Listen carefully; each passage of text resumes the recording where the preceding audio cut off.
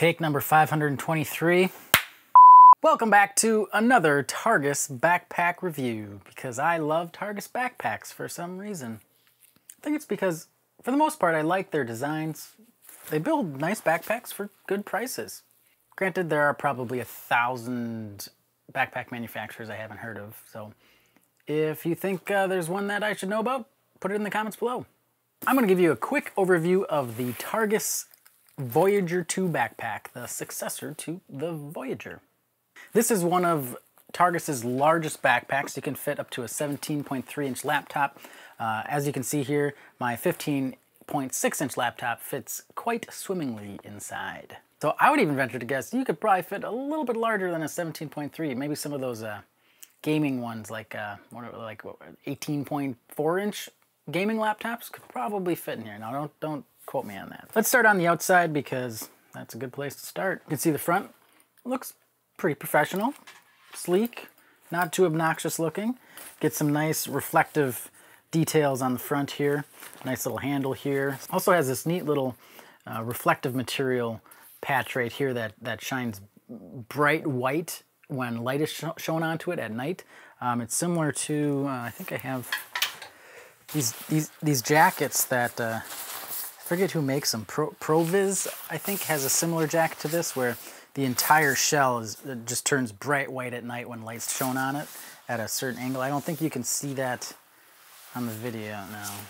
Anyways, it's very similar to that type of material, and you also get a little hook down here for a bike light. The material of this backpack is really thick and really heavy-duty stuff. I couldn't find what it was exactly, but it's really some heavy-duty material, nylon material, which is a really nice thing to see for like a $110 backpack.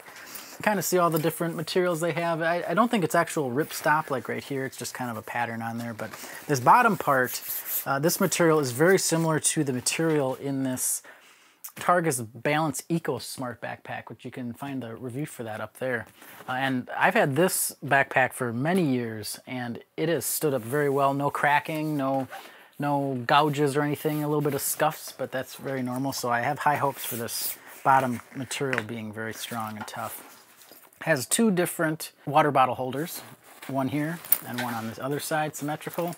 And there's also a zippered pocket here, which I think their website said was for umbrellas. An umbrella, I guess, sure. Lots of side storage there. Going around to the back.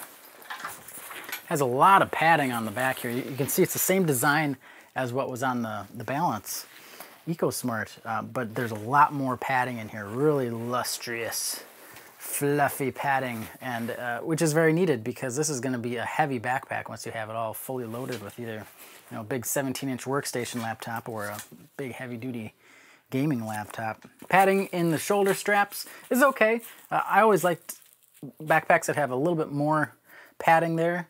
But they're nice and wide, so it shouldn't be too bad of a fit. You can also see you got a nice sternum strap here, adjustable, and an adjustable waist strap as well as removable. There's these little Velcro doodads right here that you can just undo, and then the waist strap comes off. I got an overmolded handle up here, and that's about it for the exterior. Just a really clean, simple exterior. Now let's talk about this flap up here. So the flap does have a little, looks like a glasses holding area here with a little bit of a padded front to protect, but it's not crush proof, so be careful what you put in there. But this flap has nice large buckles on the front, so you can easily undo the buckles even with gloves on, which is really nice. And this flap is really designed to kind of cover your main compartment zippers, just to give it a little bit added protection to the elements to prevent rain or snow or mud or whatever you go through with this backpack inside. So that's a nice addition there. I don't know if it's completely waterproof, but I would say it would take quite a bit of rain to get through that for sure. Very front pocket here is very unique. It was on the very first Voyager backpack, and now it made it to the Voyager II. And that is an insulated pocket in the front for food. Keep things cold or keep things warm. I don't really know how popular of a feature that is, but I guess it had to have been fairly popular if they kept it on the Voyager II. It's something I wouldn't personally use. I would have rather them invest the money that they invested into these materials to add a few other little things all over the backpack. But I don't know, you got a nice insulated pocket there if you bring a lot of cold or a lot of warm food with you wherever you go. All right. Ooh, let's talk about zippers while we're here. Very nice, smooth zippers. Full metal pull tab with a rubber overmold on half of it there. No brand name on the zippers, but nice and smooth. The zippers also have, they're slightly shielded. They're not completely waterproof, but I would say they're water resistant. Most of the zippers also do have this little ridge on the inside, which helps if water does get in there, it doesn't get on your items right away. It requires quite a bit more water to intrude through the zipper until it starts getting on your items. So the very first pocket is where all your office supplies go: pens, pencils, doodads, detachable key ring here. I wish they would have put a mesh pocket right here. That would have been nice for quick access and ease of visualness to your items. Otherwise, you get a half-depth pocket right here that's zippered, as well as a full depth access in the front here. Just like it feels like a ½ an inch of bottom space there. Next pocket is your main compartment pocket where you'll store all your stuff. We're gonna have to go bazooka style here so you can see it all, maybe. You get two mesh pockets here with 2 folder / paper document holders, and those are full depth, as well as about 4 to 5 inches of depth here, or width here, for books and notebooks and such. Should we go bazooka? You can kind of see, you can't really see down there, but lots of room to store all your books. And the next pocket is for your laptop. Now, kind of strange is there isn't a ridge on this zipper like all the other compartments, which is, it doesn't make sense to me, because this is the pocket you would want to protect the most from any sort of ingress of elements. And they may or may not have done that on purpose, or maybe it's because this main flap is usually closed and that will protect it the most. But then you have the side of the zippers are still exposed. But they do have a solution to that, which we'll get to in just a little bit. Just a little detail that I wish they would have added a little ridge there. But on the inside here, we can see got about a 1/4 inch foam padding for the laptop compartment. And then there's also a little tablet section right there with a little soft touch side of it so it doesn't scratch your screen, which is nice. And then a little zipper pocket here about half depth, which is most likely for your battery or AC adapter.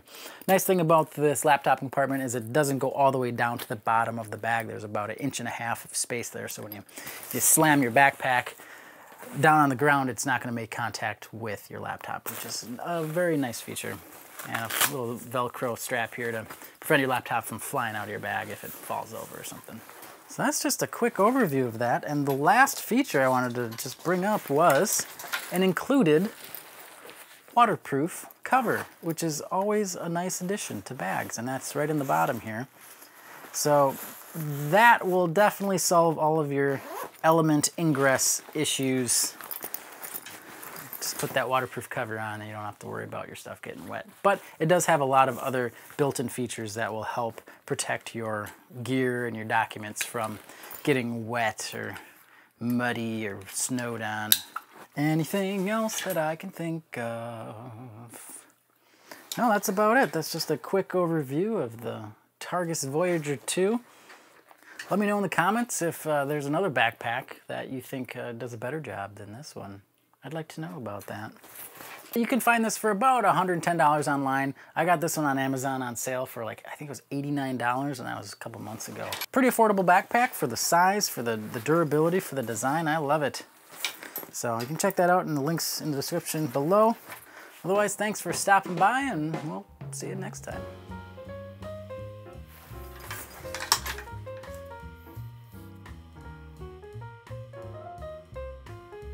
Take 527. Welcome back to another Targus backpack review.